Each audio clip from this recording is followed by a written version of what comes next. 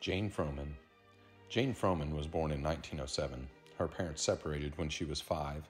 She spent her childhood in Clinton and attended the Holy Rosary School.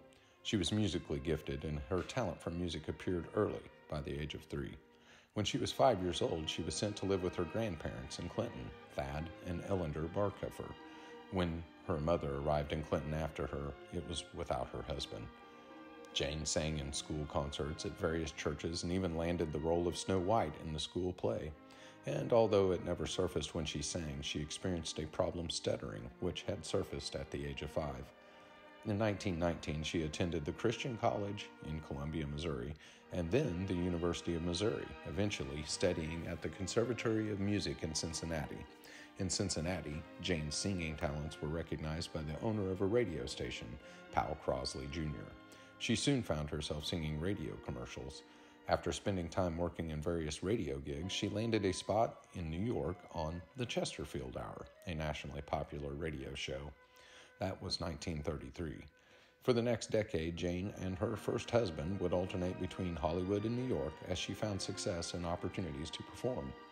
Following the entry of the U.S. into World War II, Jane helped with bond drives and sang over the Armed Forces Network to entertain troops. In February of 1943, she embarked on an overseas USO tour, but never made it to her destination.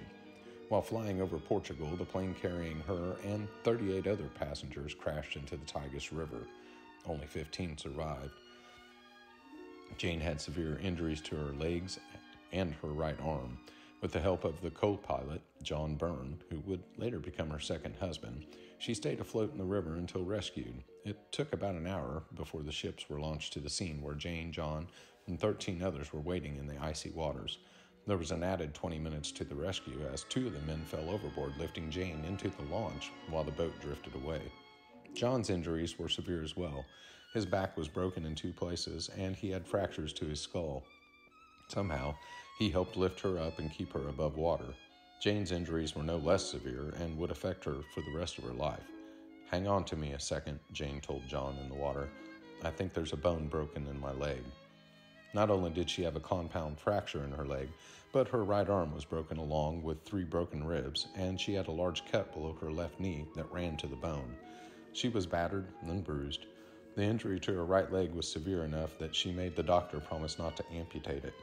Over the next 9 years, she spent 36 months in hospitals undergoing operations, bone and skin grafts, 25 operations in all, and eventually was able to perform with a brace and enjoy a professional career in nightclubs and on television. 2 years after that accident, on crutches and with a leg brace that ran to her hip, she finished the USO tour she had started. At first, she sang in hospitals, but eventually borrowed General Eisenhower's car and toured few places that any USO tours had visited. A few years later, 1952, a movie was made about Froman's experience called With a Song in My Heart, which starred Susan Hayward as Jane. In 1962, after moving back to Missouri, she retired and made her home in Columbia. Froman married again, this time to an old college acquaintance, Roland Smith, who worked at the Columbia Tribune. One of her last performances was in Arrow Rock, Missouri, when she came out of retirement to sing a Christmas program in 1969. Jane Froman died in Columbia in April of 1980.